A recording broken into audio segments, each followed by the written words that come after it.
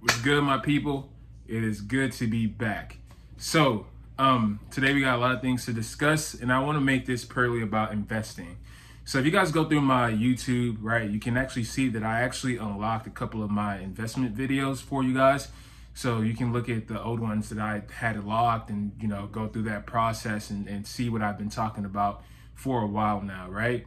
So when it comes to what we're going to discuss today, it's going to be a good amount of stuff that can help you guys with investing.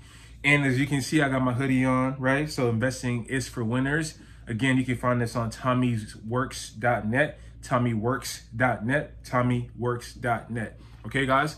So we have a lot of things to discuss. I've still been active in the gym and all that good stuff. You want to make sure that, that you're optimizing your time. You're trying to make yourself as good as possible in a roundabout way in terms of what you want to do career-wise, what you want to do business-wise, how you want to invest, what you want to do with your body, dieting, working out, running, reading, even having leisure time to watch movies, enjoy your life. You can do that as well. Appreciate God for everything everything He has done for you. Be thankful. Be thankful. Be happy. Be nice individuals who work at stores. Always be courteous. All these type of things go into bettering yourself, right? So this is what this hoodie represents to me, right? So this video is going to be about why you suck at investing, right? So why you suck at investing and keep losing money. So in the past couple of months, right, the stock market has not been doing so hot. We all know this. I know this. You know this. They know this. There's nobody over there, but so we all know that it's been a terrible couple of months, right? We've had major dips, like 30%, 20% drops to 30% drops in certain ETFs in certain companies like ARK, like TAN, like other things. Like the NASDAQ has dropped off tremendously as well. Costco fell, off a little bit as well. But I think it's been going on before what recently happened. This all is being contributed by the rising interest rates, like the fear of rising interest rates. And also because, people are assuming that, that this incredible run that the stocks had is just going to continue and not let off some steam. That's apparent. When you see things go up 500% in 1 year, do you think it's just going to keep shooting up? It has to let off some steam. And what goes up must come down. Who said that? Isaac Newton? What goes up must come down, right? So you got to be prepared for all that. So when you're doing stuff like options for TAN and you see that it went up 1,000% and whatever, and things like that, you got to know that it's eventually going to come down. Yes, it'll pick back up, but at the same time, it's not going to be a continuous straightforward shot into the sky. It's impossible. So let me tell you guys why you suck at investing, because this is the reason why. You guys, like myself, I do options trading, and I know that a lot of you guys do options trading. And if you do options, trust me, you already know how just a 3% drop of the stock price, 4%, can diminish your option, the amount that you're making with your options, your returns, right?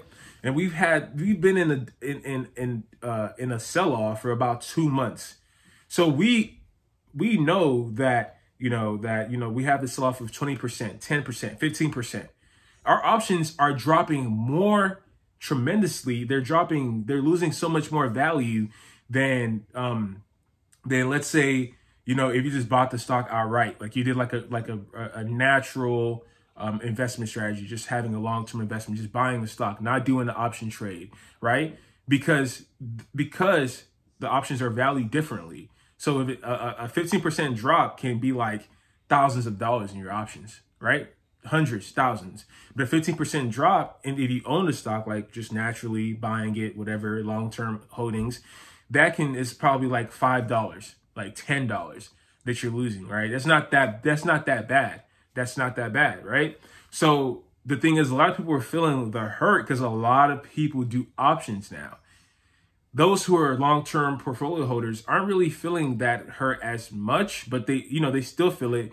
But a lot of people got into good prices for some of these stocks, right? So, you should still be doing good. I mean, like I bought Apple during the pandemic, and it's like, it's still above the price that I got it for, which is like $73, right? So it's still above that price substantially. So it's like, it's good. Like if it drops, that's cool. That's fine. I still have it above that. Microsoft as well. Other investments like, let's see, like Costco and things of that nature, right? So the thing is, when you have it at such a low price, you have enough wiggle room for things to drop. You're going to be losing some of your returns that you've made, but that's not a bad thing. So let me tell you why that it's not mapping out for you guys. So the reason why is because you do not have a long-term portfolio / strategy.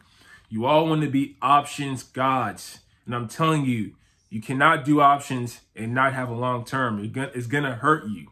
It's going to hurt you at the end of the day when your option is at, like me, I took a dip. I was at like almost 9K in value for my options, aside from my long-term portfolio, which is already has a good amount there too, right?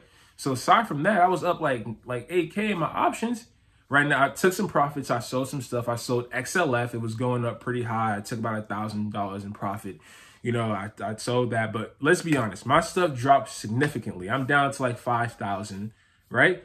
So a lot of things took a sell-off. Apple, TAN, ARKF that I have. And I did like Live Nation. I was too greedy with Live Nation. I got in when it was high. I should have waited, knowing that it was going to drop. But hey, it's fine. I have it for a 2022 contract. And that's another thing. But we'll get there about the length of the option contract. So you do not have a long-term portfolio. That is number one thing why you suck at investing and you're taking L's.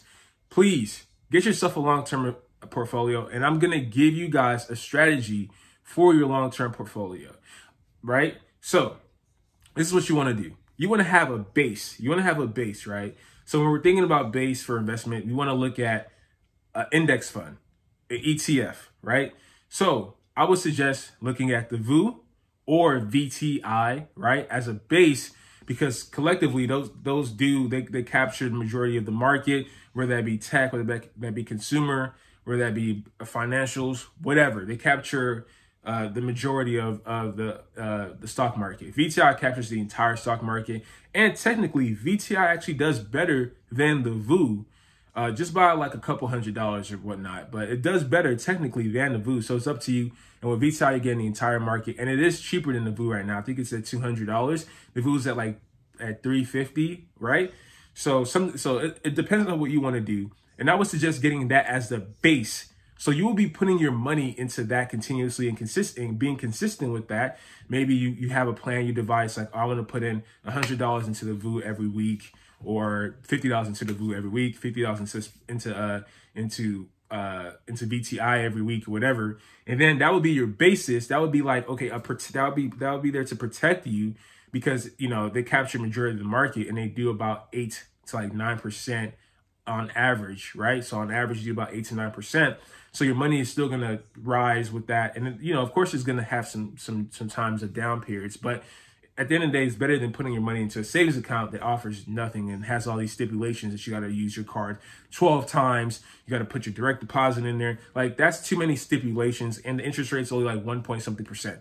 So, or that's even on the high end, right? Most of them is like 0.50. You can get the good online banks offer 0.50, which isn't bad. And I do suggest that you all hold cash as well, right? So hold cash. There's nothing wrong with holding cash and finding like a high interest account to put your cash in. There's nothing wrong with that. So you want to have that as a base so you can be protected. It's like a safety net. You put in like 100 every week, boom, boom, boom, or you do the math calculation, 400 a month, right? So you have a plan. You devise a plan for yourself. I want to do 1,500 a month for my investments. So you devise like what you want to spend your money in or put your money into. So maybe instead of like 400, you can do 200 a month, or you can even do whatever you want, right? So that would be the first level. That's like the base, like the where you can capture yourself if anything goes awry, right? So the next thing you want to do is then you want to look for something like something like another, we're going to do another ETF, right? So like QQQ, right? Or VTG, something that focuses on, I would say high performance ETF or index fund. So when you have a QQQ, you look, it's like 200 something percent in the last 5 years or so. And the returns are, it far outsees the VTI and the SPY, but there's always more risk with that, being that it focuses on the NASDAQ, right? The NASDAQ index. And yes, it can, right now we're in a drop, but even then it's still holding up pretty well, because I bought QQQ at like 290, 299. And it's even with all this droppage, it's done. It's still at 312, 3 something. And it's like, that's still really good. And honestly, QQQ is where I invest a majority of my money in, because it holds so many good companies in my eyes. It holds Tesla, Apple, Microsoft, Nvidia, all these crazy companies that do really well. It holds them in there. And it's like, yes, it's tech and all that stuff, but QQQ also holds things that aren't necessarily tech as well inside of the actual fund, right? So that's another layer. QQQ, high performing ETFs or index. That's what you want to go into as well. And you want to devise that 1,500 you have a month into that. Then, or you want to do, if you want to do VTG, or no, is it VTG or VGT? I forgot what it's called, but it's another tech index fund. And that does well, as it does really well. Or you can even do XLK, whatever you want to do, right? All those are tech based that has high performance. So you want to do that and invest your money into either one of those three. It's up to you. I like the NASDAQ. I like the QQQ because it tracks the NASDAQ. That's my thing. So then you want to start looking into individualized companies, right? So like Microsoft, right? Yes, I know Microsoft is in QQQ, but you want to look into individualized companies so you can get higher returns. So like Microsoft, like Apple, right? You can do Thermo Fisher, right? So you want to look into one of these that specializes in tech. I'll like, let's look at Microsoft, or you can do Nvidia or Twilio or whatever you want to do, right? You just have to make sure that you're doing your research and you're going to Yahoo Finance to look at the balance sheet, to look at the cash flow, and to look at certain things within that company. I'm not going to divulge all that into this video. It'll take a while. So you want to look at stuff like that. So, and Apple is still relatively cheap right now, right? Microsoft is doing pretty well. Microsoft was actually going through a rough period before this sell-off, and Microsoft has been doing really well during this sell-off time. I noticed this for sure. So Microsoft is a good one. So individualized company, right? So Microsoft, the reason why I like Microsoft, I like Apple, is because they specialize in AI. They have artificial intelligence, machine learning, in which a lot of people don't know how important that is in our world and what we do right now. When you have things like Netflix that show you the shows that you watch most of the time, they give you recommendations. You have Microsoft with Microsoft Azure. You have Apple with Siri and all these other type of automation and machine learning they have in there. So what you want to do when you're choosing an individualized tech company, you want to make sure that you're looking for one that works with AI, right? It works with AI and has a good balance sheet. You can do Nvidia, you can do a whole list of them: Twilio, Microsoft, Google. I know Google's a little expensive. Nvidia right now is at $500. If you want, you can invest into that, but you want to make sure you're looking at indicators. So you want to do the moving average and see where it's at within the moving average to see if that's a good price point you want to buy it at. You can even do Salesforce. Salesforce focuses on that as well, and things of that nature. So it just depends on that individualized company that you want, right? That tech company. Next, you want to look at consumer staples, right? So you want to look at something like, let's say, Costco or Walmart or Johnson & Johnson or something like that. Or you can do like a health, like Thermo Fisher or anything else, right? So anything that you like, McDonald's, right? Something or what's the other one? Nike, things of that nature. All those consumer stuff, all those other stuff that's not really tech based, things that pertain to different parts of life other than just technology. So you want to look into that. And then I like Costco. I have Thermo Fisher as well. So Costco, you can look at Walmart if that's what you want, because those are defensive plays in my eyes, right? So Costco, if anything goes awry, we're in another type of pandemic or something like that, or, people always buying, in bulk of things, and they have a membership plan for Costco, and that's why I like it. It's a defensive play. It's passive. To me, it's just passive income. They've done 200% in the past 5 years, and to me, it's just something that I can always lay back on. And Costco had a major dip, so I just couldn't resist. I had to buy more, and it's going back up. Now it's going back up. You see, so you can do not Microsoft. You can do Walmart. If you guys like Walmart, you can do that. Walmart is actually pretty good as well. McDonald's, Nike, what else? You can do maybe some hotel travel stuff if you want to do that. So it's up to you guys what you want to do with that one. But just make sure it's a little distant from tech, right? You can do health, you can do consumer, you can do materials, whatever you want. But just make sure they're good companies and distant from tech. And that's pretty much all you guys need, right? And you'll get dividends if you want. You can add a dividend play. You can get a dividend ETF. I love SPHD, right? I love SPHD. It's a dividend ETF that pays me dividends monthly, and it's one of my favorite dividend plays. I like it, So you can get a dividend play. You can get realty income. You can get whatever you want. Maybe a bank that pays dividends, or financials, anything that you want. You can do a dividend play, and that's all you guys need to be secure. See how I just mapped that out for you guys? Simple. So then after that, when you want to do your options, you feel safe. You can still do your options, even though they're probably have times of a sell-off. You're not going to do well. You can do your options, but still focus on your long-term portfolio. I know it's a lot of money to be putting into everything, but trust me, it's going to pay off. If you can do it, just do it. You don't have to do 1,500. You can do like 500, and you can just map out what you want to do with your options, right? You can do 1,500, right? You can do, I'm gonna spend 1,000 on options a month, or within a 3-month period, or whatever you want to do. You don't have to get an option every single month. No, you only really need like 4 options within a year, 4 or 5 options within a year. So you don't even need to do all that for your options.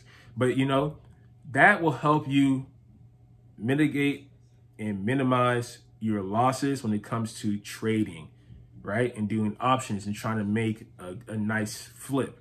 So I don't want to make this video too long, but I hope you guys understood the process. And also for your options, a lot of you guys are taking L's, fat L's, because your options are in short term. Like I've been preaching this. I know it's expensive, but a lot of them have dropped in price because of the sell-off. And you could have got a lot for 2022, 2023, not as expensive as it used to be. So I know it's expensive, but trust me, it saves you a lot of pain, and you can always recoup what you lost in the first 3 months in the later years. I mean, later year, later month, right? Especially if you have it till 2023. So boom. That's all you guys need to know. I hope this really helped you all with what you're doing. And I gave you guys a basis. I'm telling you, it's like an offense. It's just like it protects you, right? Having a long term always protects you, because you're like, okay, my long term is still up like 8,000. Like my options may have dropped, but I got my long term, and I can just start pushing some money into there if I don't feel like doing options right now, and things of that nature, instead of always trying to gamble and risk what you earn, what you make. You know what I'm saying? So other than that, guys, I really appreciate you for watching this video, and I'll see y'all later. Don't forget to get the hoodies. All right. TommyWorks.net. Peace out.